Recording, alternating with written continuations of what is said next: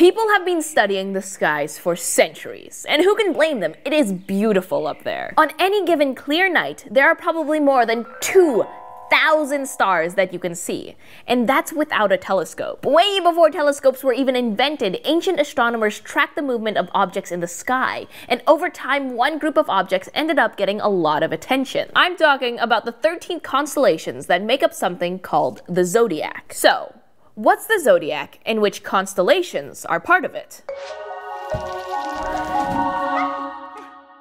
We'll get to that in just a sec, but first, do you remember what a constellation is? Sure you do. A constellation is a cluster of stars in the sky that are grouped together in a particular pattern and have been given a name. We've talked about a few famous constellations before, like Draco, Hercules, Pegasus, Ursa Major, and Crux. But none of these constellations are part of the Zodiac. You might recognize some of the constellations that are in the Zodiac, though. Do the names Gemini, Leo, or Sagittarius sound familiar? They're among the 13 Zodiac constellations, and they actually form a kind of pattern in the sky. This pattern makes it easier for observers to know where to find each constellation throughout the course of the year. So, what are all of the constellations in the Zodiac, and what pattern do they form? Let's take a look. You know this guy. Hi, Earth. At the beginning of the year, January, the constellation of Sagittarius is highly visible to us on Earth.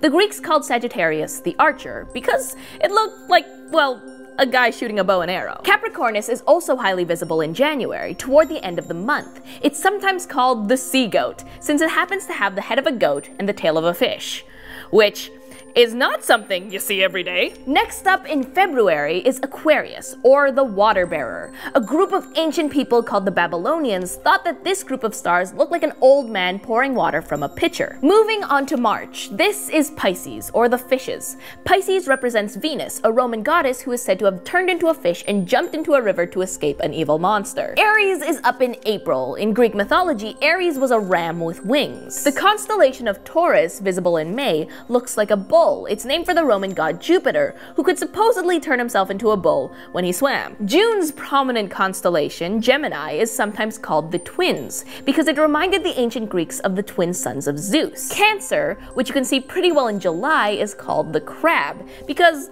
that's what it reminded some folks of. August's constellation is called Leo and looks like a ferocious lion. Seen in September, Virgo is called the Maiden, since it looks like a lady holding grain, which symbolized the harvest to the Greeks and the Romans. This constellation of Libra appears in October, when days and nights are roughly equal and is considered a symbol of balance. I bet you can guess what Scorpius is named for. Yep. It looks like a scorpion. Finishing off the year in late November is Ophiuchus, which was once called Serpentarius because it looked like a man holding a serpent, or a snake. Hey, better him than me. Alright, now that you've met all of the constellations in the Zodiac, let's light them up and see if we can spot a pattern. Looks like a circle to me. And here's a fun fact. Zodiac loosely translates to circle of animals or circle of life in Greek.